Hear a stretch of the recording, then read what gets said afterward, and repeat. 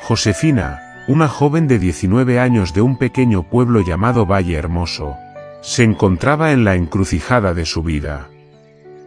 Había decidido dejar atrás los campos verdes y las montañas que siempre habían sido su hogar para aventurarse en la bulliciosa ciudad en busca de una oportunidad que le permitiera ayudar a sus padres. La economía en el pueblo estaba en declive y las cosechas no habían sido buenas en los últimos años, por lo que el trabajo escaseaba y las necesidades apremiaban. Fue entonces cuando la providencia tocó a su puerta en forma de una propuesta laboral de Mireia Mancilla, una mujer respetada en la región, conocida por su generosidad y éxito en los negocios. Josefina había oído hablar de ella y de su impresionante mansión en las afueras de la ciudad. La oferta de trabajo parecía ser la respuesta a sus plegarias. Un día soleado, mientras Mireia paseaba por el campo con su esposo e hijo, Sebastián, decidió abordar el tema con Josefina. Con la seguridad y el encanto que la caracterizaban, Mireia se acercó a la joven con una sonrisa amable. «Josefina, he escuchado mucho sobre ti y tu dedicación a tu familia», comenzó Mireia, su voz resonando con calidez. «He estado buscando a alguien en quien pueda confiar para ayudarme en mi hogar, alguien enérgica y trabajadora como tú». Josefina, sorprendida por la propuesta, miró a Mireia con gratitud y humildad. «Señora Mancilla, es un honor para mí que piense en mí para este trabajo. Haré todo lo posible para demostrar que soy digna de su confianza», respondió con sinceridad. Mireia asintió con una expresión de aprobación. «Me alegra escuchar eso, Josefina. Mi mansión puede ser un lugar abrumador al principio, pero sé que tienes el coraje y la determinación para enfrentar cualquier desafío». Sebastián, el joven hijo de Mireia, observaba con curiosidad a Josefina desde la distancia. Tenía la misma edad que ella, pero provenía de un mundo muy diferente. Sin embargo, algo en la mirada de Josefina captó su atención de inmediato. «¿Qué te parece, Sebastián?», preguntó Mireia, notando la mirada de su hijo. Sebastián se acercó tímidamente, con una sonrisa tímida en el rostro. «Pareces valiente», dijo con un ligero rubor en las mejillas. «Yo también quiero ser valiente como tú». Josefina sonrió con ternura ante las palabras del joven. «Todos tenemos nuestra propia valentía, Sebastián. Solo necesitas descubrir la tuya». Mireia observó la interacción entre los dos con satisfacción. Estaba convencida de que Josefina sería una adición invaluable a su hogar. Con un gesto de su mano, extendió la oferta una vez más. «¿Qué dices, Josefina? ¿Te unirás a nosotros en nuestra mansión?». Con determinación en sus ojos, Josefina asintió. «Sí, señora Mancilla. Acepto su oferta con gratitud y prometo hacer todo lo posible para estar a la altura de sus expectativas». Y así, con un simple acuerdo entre dos mujeres de mundos diferentes, comenzó la próxima etapa del viaje de Josefina hacia un futuro desconocido en la gran ciudad. La tarde caía sobre el apacible pueblo de Valle Hermoso cuando Josefina regresó exhausta después de un largo día en los campos. La calidez del hogar la recibió, pero su corazón latía con la urgencia de una noticia que compartía con sus padres, don Miguel y doña Rosa. «Josefina, hija», exclamó doña Rosa al ver entrar a su hija por la puerta. «¿Cómo te fue hoy en el campo?». Josefina suspiró mientras se quitaba el sombrero, sintiendo el peso de lo que estaba por decir. «Fue un día largo, mamá. Pero tengo algo importante que discutir con ustedes». Don Miguel, observando la seriedad en los ojos de su hija, se unió a la conversación. «¿Qué sucede, hija? ¿Hay algún problema en el trabajo?». Josefina respiró hondo, preparándose para compartir la noticia. No es un problema, papá. Es una oportunidad. Mireia Mancilla me ofreció un trabajo en su mansión en la ciudad. Las miradas de sorpresa se cruzaron entre sus padres mientras procesaban la noticia. Doña Rosa fue la primera en romper el silencio. ¿En la mansión de los Mancilla? Eso es increíble, hija. ¿Qué has decidido? Con determinación en su voz, Josefina respondió: he decidido aceptar la oferta, mamá, papá. Sé que es una oportunidad para mí y para ustedes. Podré enviarles dinero regularmente y ayudar con los gastos del hogar. Después de un largo debate y algunas lágrimas, finalmente accedieron a despedirse de Josefina, confiando en que tendría un futuro mejor en la ciudad. Abrazos emotivos y palabras de aliento fueron intercambiados antes de que Josefina comenzara a empacar sus pertenencias para el viaje. La mañana siguiente, con el sol apenas asomando sobre el horizonte, el lujoso vehículo de los Mancilla se detuvo frente a la humilde casa de la familia de Josefina. Mireia y su hijo, Sebastián, salieron del automóvil elegantemente vestidos, con una sonrisa cálida en el rostro.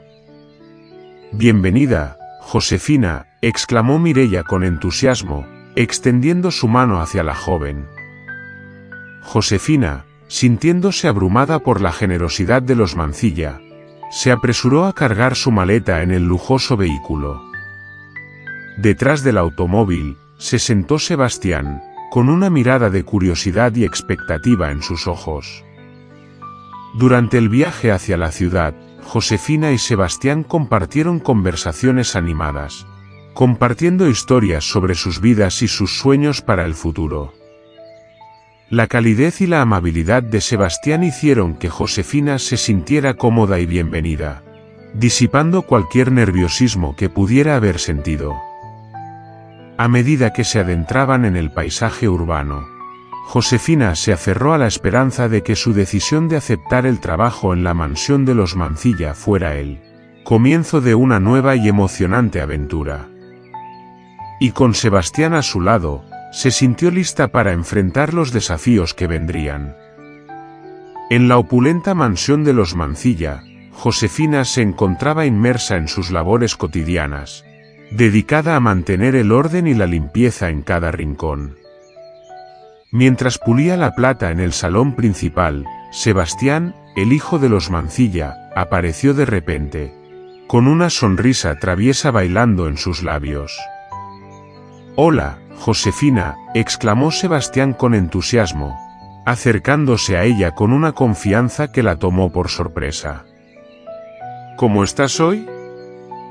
Josefina, sorprendida por la presencia repentina de Sebastián, respondió con cautela. «Hola, Sebastián. Estoy bien, gracias. ¿Y tú?»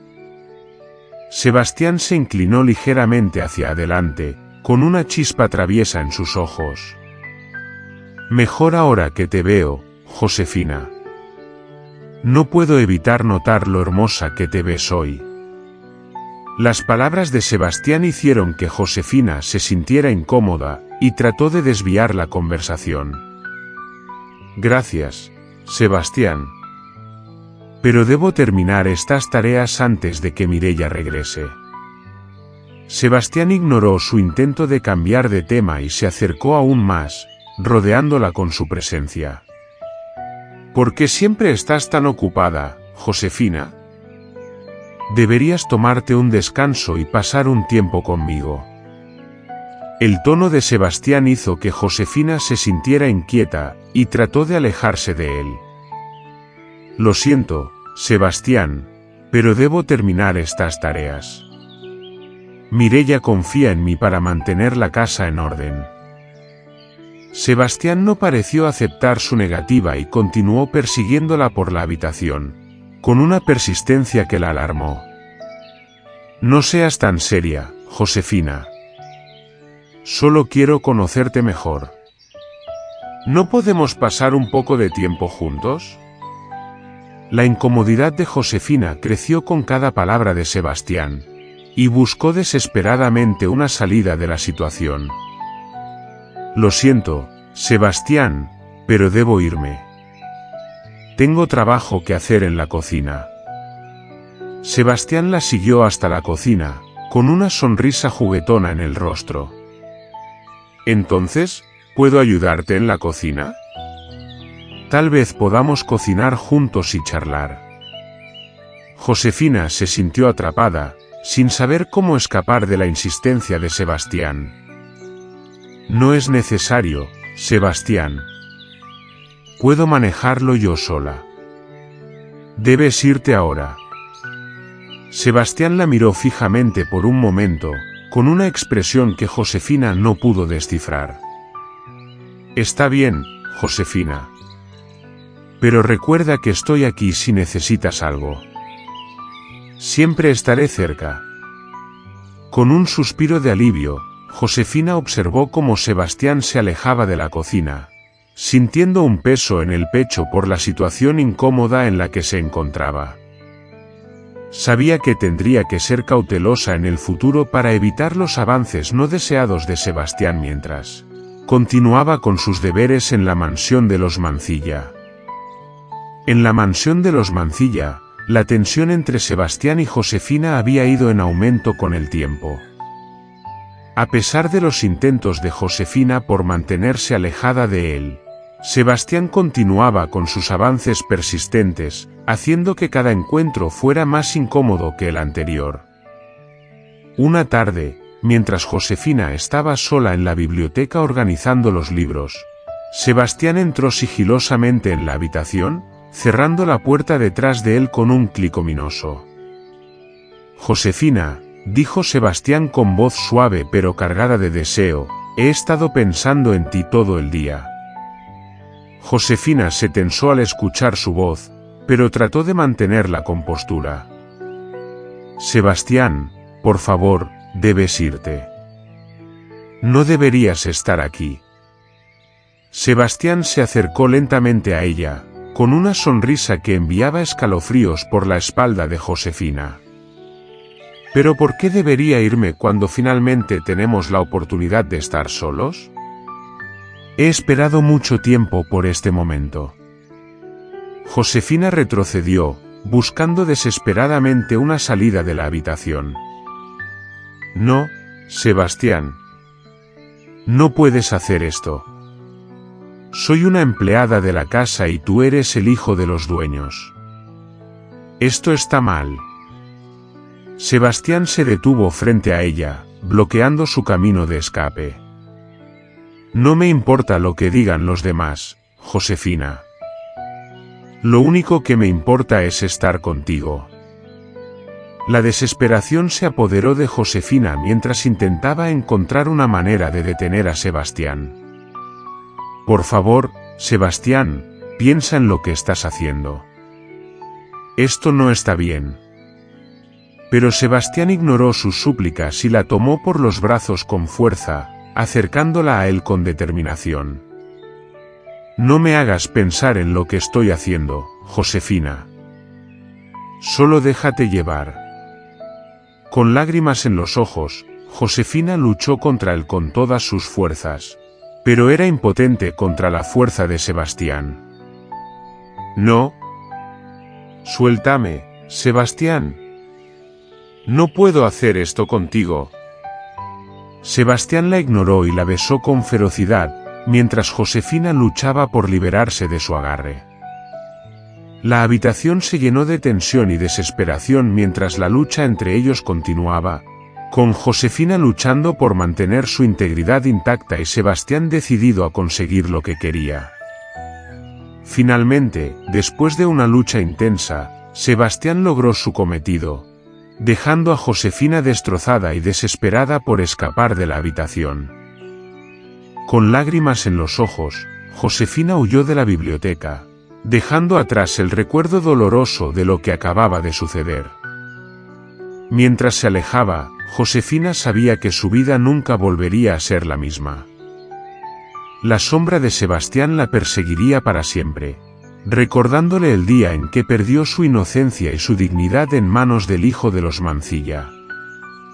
Después del evento traumático con Sebastián en la mansión de los Mancilla, la vida de Josefina se volvió un constante tormento emocional. Cada día era una lucha para mantenerse fuerte y seguir adelante, pero el recuerdo de lo que había pasado continuaba persiguiéndola como una sombra oscura. A medida que pasaban las semanas, Josefina comenzó a sentirse enferma y mareada con frecuencia, sin entender la causa de su malestar. Trató de ignorar los síntomas, pero pronto se volvieron demasiado evidentes para ser ignorados. Finalmente, con el corazón lleno de temor, Josefina se enfrentó a la verdad: estaba embarazada. El shock de la noticia la dejó aturdida, sin poder comprender cómo algo así podía haber sucedido. Se sentía abrumada por la vergüenza y el miedo, sin tener a quien recurrir en busca de apoyo. ¿Cómo podría criar a un hijo en esas circunstancias? ¿Qué pensaría su familia si descubrían la verdad? Con el corazón lleno de dudas y miedo, Josefina decidió ocultar su embarazo y seguir adelante como si nada hubiera pasado. Pero cada día se volvía más difícil mantener su secreto, especialmente cuando los síntomas del embarazo se volvieron más evidentes. Mientras tanto, en la mansión de los Mancilla, la tensión entre Josefina y Sebastián seguía siendo palpable. A pesar de su terrible experiencia, Josefina tenía que seguir trabajando en la casa, soportando la presencia constante de Sebastián con el corazón lleno de resentimiento y dolor. Sebastián, por su parte, parecía haberse olvidado por completo de lo que había sucedido entre ellos, comportándose como si nada hubiera pasado. Pero cada vez que se encontraban, la mirada de Sebastián parecía penetrar en el alma de Josefina, recordándole el trauma que había sufrido a manos de él. El embarazo de Josefina pronto se hizo evidente para todos en la mansión, y los rumores comenzaron a circular entre los sirvientes. Pero Josefina se negaba a hablar del padre de su hijo, manteniendo su secreto oculto incluso bajo la mirada acusadora de los demás. Con el paso del tiempo, Josefina comenzó a resignarse a su destino, aceptando que tendría que criar a su hijo sola, sin la ayuda ni el apoyo del padre. Aunque le aterraba la idea de ser madre soltera, también sabía que no podía permitirse hundirse en la desesperación. Tenía que ser fuerte por el bien de su hijo. Josefina se encontraba en un torbellino de emociones. El peso de su secreto la agobiaba cada vez más, y sabía que no podía ocultarlo por mucho más tiempo. Cada día que pasaba, el embarazo se volvía más evidente, y la idea de confrontar a Sebastián, el hijo de los Mancilla, la llenaba de ansiedad y temor. Una tarde, mientras Josefina se encontraba limpiando una de las elegantes habitaciones de la mansión, Sebastián entró inesperadamente. Su presencia repentina hizo que Josefina se sobresaltara, pero trató de mantener la compostura. «¿Qué haces aquí?», preguntó Sebastián con una sonrisa pícara en el rostro. «Estoy trabajando, como siempre», respondió Josefina, intentando ocultar su nerviosismo. Sebastián se acercó a ella, observando cada movimiento que hacía. «Pareces preocupada». «¿Pasa algo?», preguntó con curiosidad. Josefina se mordió el labio inferior, indecisa sobre si revelar su secreto o no. Pero finalmente, la presión se volvió demasiado intensa y decidió confrontarlo. «Sebastián, necesito hablar contigo», dijo con voz temblorosa. Sebastián frunció el ceño ligeramente, notando el tono serio de Josefina. «Claro, ¿de qué se trata?», respondió, mostrando interés genuino. Josefina tomó aire profundamente antes de continuar. «Estoy embarazada», confesó, mirando fijamente a Sebastián, esperando su reacción. El rostro de Sebastián se transformó en una máscara de shock y confusión. ¿Qué? ¿Cómo? Balbuceó, incapaz de articular palabras coherentes. La tensión en la habitación era palpable mientras ambos procesaban la impactante revelación. Josefina esperaba comprensión o incluso apoyo de Sebastián, pero lo que recibió fue algo completamente diferente. «Esto es un problema», murmuró Sebastián, con una mirada de preocupación en sus ojos. Josefina sintió un nudo en el estómago al escuchar esas palabras. «¿Qué quieres decir con eso?», preguntó, sintiendo un escalofrío recorrer su espalda. Sebastián se acercó a ella lentamente, con una expresión calculadora en el rostro. «Significa que tenemos que resolverlo. No podemos permitir que esto arruine nuestras vidas», declaró, su tono de voz frío y decidido.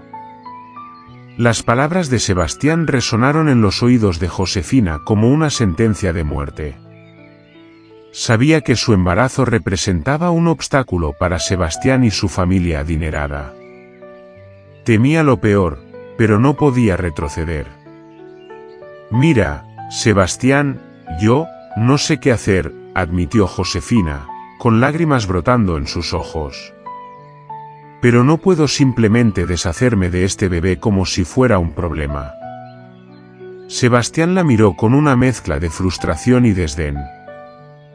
«Entonces, tendremos que encontrar otra solución», dijo en voz baja, pero con determinación. Josefina sintió un escalofrío recorrer su cuerpo al comprender las palabras no dichas de Sebastián. Sabía que él estaba planeando algo peligroso. Pero antes de que pudiera decir algo más, Sebastián se dio la vuelta y salió de la habitación, dejando a Josefina sola con sus miedos y preocupaciones. A partir de ese momento, Josefina vivió en constante temor, consciente de que estaba en peligro. Sebastián, motivado por el deseo de proteger su reputación y su futuro, ideó un plan para eliminar el obstáculo que representaba Josefina y su hijo no nacido. La depresión de Josefina la sumió en una oscuridad abrumadora. Cada día se sentía más atrapada en un torbellino de emociones negativas, ahogándose en un mar de desesperanza. Las noches eran las peores, se encontraba sola en su habitación, luchando contra sus propios pensamientos oscuros. Una tarde sombría, el peso de su dolor se volvió demasiado insoportable. Josefina se encontraba en su habitación, con lágrimas en los ojos, incapaz de encontrar consuelo. Sintió como si estuviera cayendo en un abismo sin fin, sin esperanza de escapar.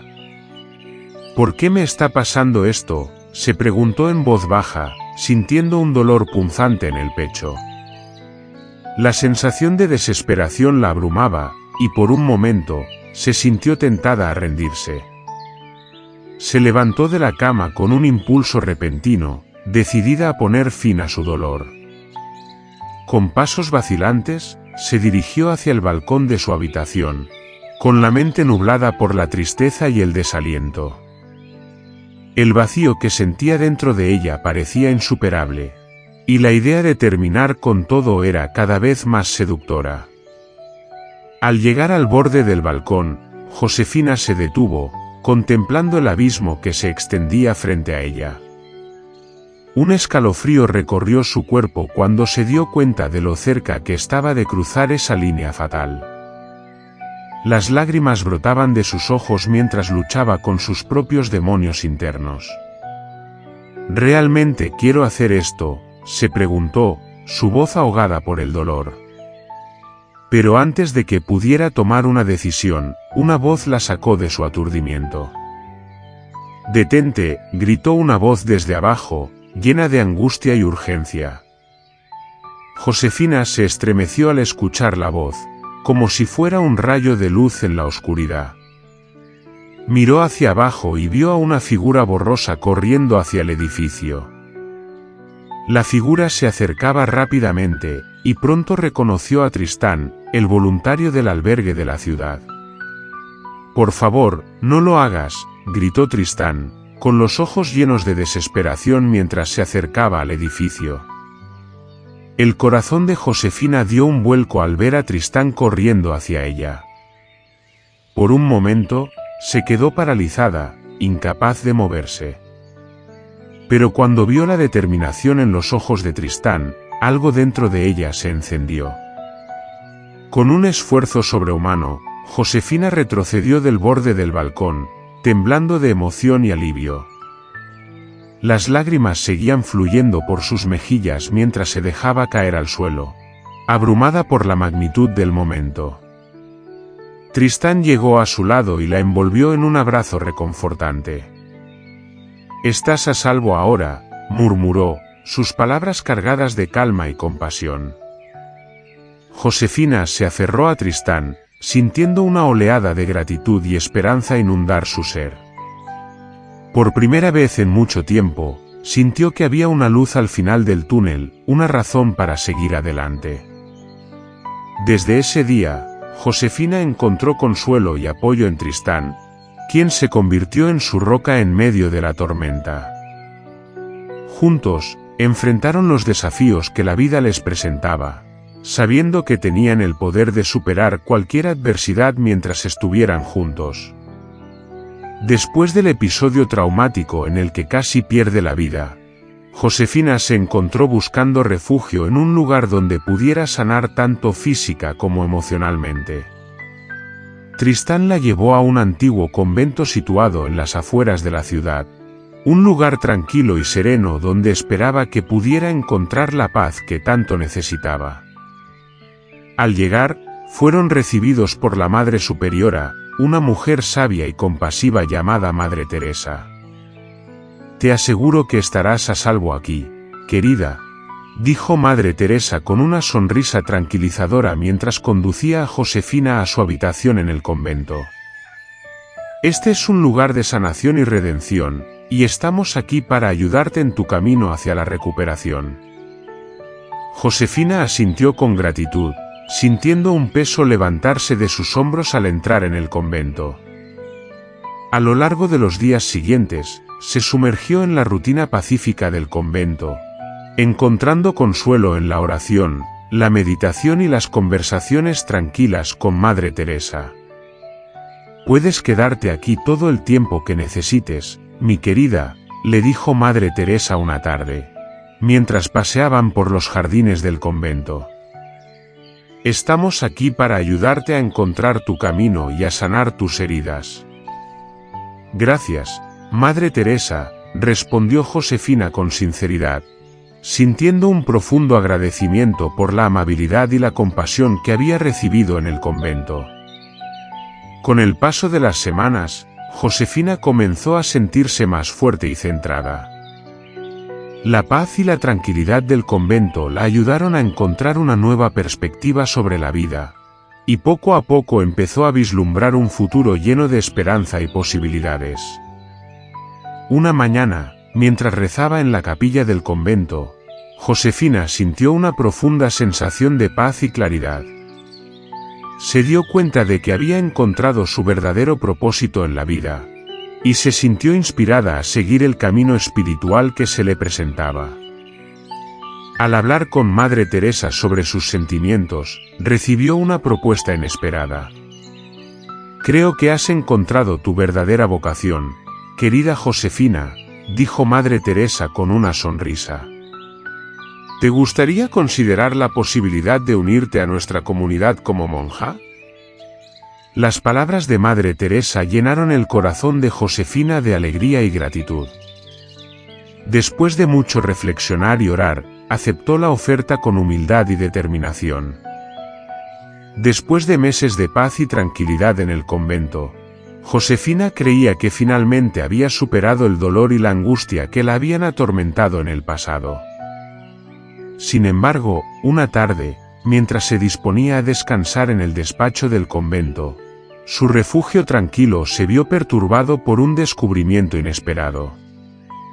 Al entrar en el despacho con su túnica de monja, su hábito, Josefina notó algo fuera de lugar en la mesa. Una revista nacional estaba abierta frente a ella, con un anuncio destacado en la portada: el matrimonio de Sebastián. Pero a diferencia de lo que la mayoría esperaría, no sintió una oleada de tristeza, sino un frío y calculado deseo de venganza. Sus ojos se clavaron en la imagen de Sebastián, el hombre que había arruinado su inocencia y la había hecho sufrir tanto.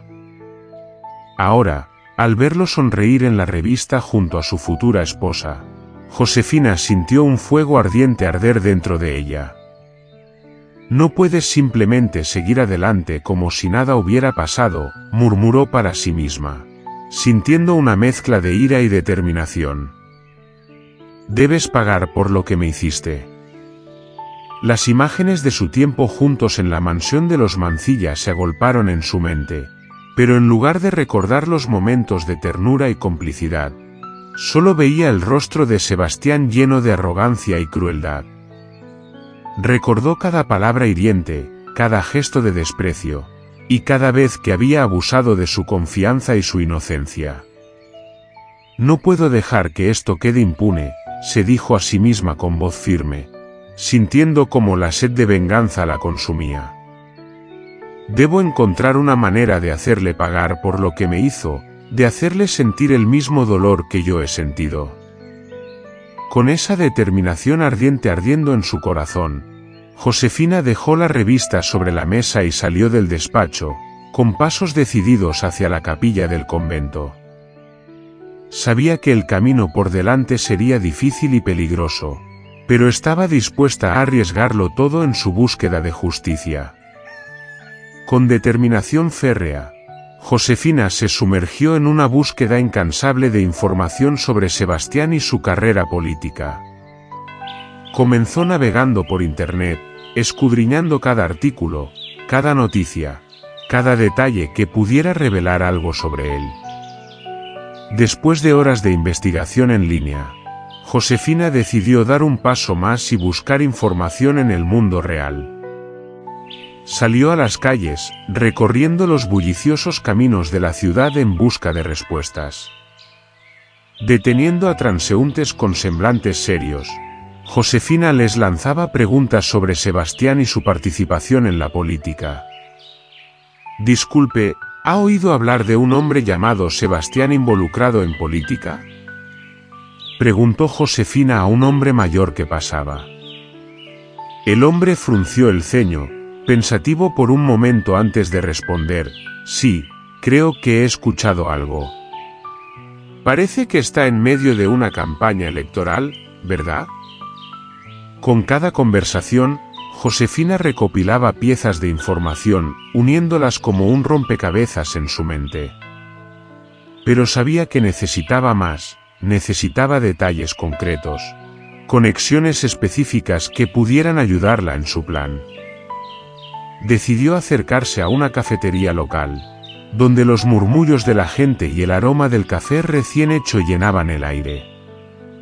Se acercó a un grupo de personas que charlaban animadamente en una mesa cercana y esperó pacientemente su turno para intervenir. Perdón por interrumpir, ¿alguna vez han escuchado sobre Sebastián y su campaña política?, preguntó Josefina, tratando de ocultar su ansiedad. Uno de los hombres en la mesa levantó la mirada y asintió lentamente. Sí, he oído algo sobre él. Parece que tiene el respaldo de algunos empresarios importantes. El corazón de Josefina dio un vuelco al escuchar esto. Sabía que estaba en lo correcto. Sebastián estaba conectado con empresarios poderosos, lo que significaba que cualquier escándalo que ella pudiera provocar tendría un impacto devastador en su carrera. Con cada conversación, Josefina se acercaba un paso más a su objetivo. Cada pieza de información la llevaba un poco más cerca de la verdad, un poco más cerca de la venganza que tanto anhelaba. Al final del día, regresó a su hogar con la mente llena de planes y estrategias. Sabía que había encontrado la llave para derribar a Sebastián, y estaba decidida a usarla para hacer justicia por todo el dolor que le había causado. El día de la ceremonia, Josefina se preparó con esmero, vistiendo su hábito de monja con solemnidad y determinación. Cada pliegue de su túnica blanca se ajustaba perfectamente a su figura, mientras que su crucifijo brillaba con una luz tenue alrededor de su cuello. Su corazón latía con fuerza, lleno de una mezcla de nerviosismo y resolución mientras se preparaba para lo que estaba por venir. Mientras tanto, en la majestuosa iglesia donde se llevaría a cabo la ceremonia, los preparativos estaban en pleno apogeo. El interior de la iglesia estaba decorado con elegantes arreglos florales y bancos pulcramente alineados, mientras que los candelabros colgaban del techo, arrojando destellos de luz sobre el altar adornado. El ambiente estaba impregnado de una atmósfera solemne y reverente, que anticipaba el evento que estaba por celebrarse. Los invitados comenzaron a llegar, cada uno más elegante que el anterior. Políticos, empresarios y celebridades se mezclaban entre la multitud, intercambiando saludos y sonrisas mientras esperaban el comienzo de la ceremonia. La expectativa era palpable en el aire, y todos aguardaban con ansias presenciar la unión de Sebastián y su prometida. Mientras tanto, Josefina había estado haciendo su propia preparación. Había investigado meticulosamente cada detalle de la vida de Sebastián, desde sus movimientos políticos hasta sus conexiones empresariales. Había pasado horas frente a su computadora, buscando información en línea y hablando con personas en la calle en un intento de recopilar la mayor cantidad de datos posibles sobre él. Finalmente, el día de la ceremonia había llegado, y Josefina se encontraba lista para actuar. Se puso su hábito con determinación, asegurando su crucifijo alrededor de su cuello mientras se preparaba para enfrentarse a Sebastián y exponer la verdad ante todos los presentes. Cuando entró en la iglesia, una ola de murmullos la siguió. Las miradas curiosas la seguían mientras avanzaba por el pasillo central, su expresión seria y decidida. Se detuvo frente al altar, donde Sebastián la esperaba junto a su prometida, con una expresión de sorpresa y confusión en su rostro al verla. Sebastián, dijo Josefina, su voz resonando en la iglesia, hay algo que necesito decirte, y a todos los aquí presentes. Sebastián la miró con incredulidad, sin saber qué esperar. Josefina inhaló profundamente, reuniendo su coraje mientras se preparaba para revelar la verdad que había estado guardando. Estoy embarazada, anunció, su voz firme y clara en el silencio de la iglesia. Y tú eres el padre de mi hijo. Un murmullo de asombro recorrió la multitud mientras todos procesaban las impactantes palabras de Josefina. Sebastián estaba atónito, sin poder articular una respuesta mientras intentaba procesar lo que acababa de escuchar. La tensión en la iglesia era palpable mientras todos esperaban la reacción de Sebastián. Josefina se mantenía firme, con la cabeza en alto, lista para enfrentar las consecuencias de sus acciones. Sabía que lo que estaba haciendo era arriesgado, pero también sabía que era la única manera de exponer la verdad y hacer justicia por todo el sufrimiento que había soportado. El mundo de Sebastián se tambaleaba, su futuro político y su reputación en juego. Mientras la iglesia estallaba en un caos de murmullos y exclamaciones, Josefina se sentía llena de una sensación de liberación y empoderamiento. Había enfrentado a su agresor y había expuesto la verdad, y ahora estaba lista para enfrentar lo que viniera a continuación. Después del explosivo evento en la iglesia, las puertas del mundo se cerraron abruptamente para Sebastián. El caos político se desató con furia, mientras los escándalos que lo rodeaban lo dejaban en el centro de una tormenta mediática implacable. Sus antiguos aliados y socios comerciales se retiraron rápidamente, temerosos de ser asociados con alguien cuya reputación estaba en ruinas. Sebastián se vio obligado a enfrentar las consecuencias de sus acciones, y pronto descubrió que el precio de su comportamiento había sido alto.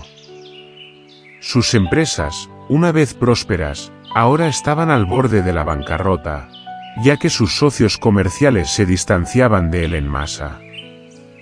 La fortuna que tanto le había costado construir se desvanecía ante sus ojos, dejándolo al borde de la ruina financiera. Incluso sus propios padres, quienes una vez lo habían apoyado incondicionalmente, le dieron la espalda en su momento de necesidad. La vergüenza y la decepción que sentían hacia su hijo los llevaron a cerrarle las puertas de su hogar y su corazón, dejándolo solo y desamparado en medio de la tormenta. Con su mundo en ruinas y su futuro en duda, Sebastián se encontró al borde de la mendicidad, luchando por sobrevivir en un mundo que una vez había dominado con arrogancia y prepotencia. Se enfrentaba a una dura realidad que nunca antes había imaginado, obligado a enfrentar las consecuencias de sus acciones y las decisiones equivocadas que lo habían llevado hasta allí. Mientras tanto, Josefina había dejado atrás las paredes del convento, lista para comenzar una nueva vida junto al hombre que la había rescatado en su momento de necesidad. Juntos, encontraron consuelo y apoyo mutuo en su amor compartido, construyendo un futuro basado en la comprensión y el perdón. Sebastián observaba desde la distancia, lleno de amargura y arrepentimiento por las decisiones que lo habían llevado a perderlo todo. Se dio cuenta de que había perdido mucho más que su fortuna y su estatus social. Había perdido la oportunidad de tener una vida llena de amor y redención. En medio de la desolación y la desesperación, Sebastián y Josefina siguieron caminos opuestos, cada uno enfrentando las consecuencias de sus acciones de una manera diferente. Mientras uno caía en la oscuridad, el otro encontraba la luz en un futuro lleno de esperanza y posibilidad. Y así, la vida seguía su curso implacable, recordando a todos que las decisiones que tomamos pueden tener consecuencias que nunca podríamos haber imaginado.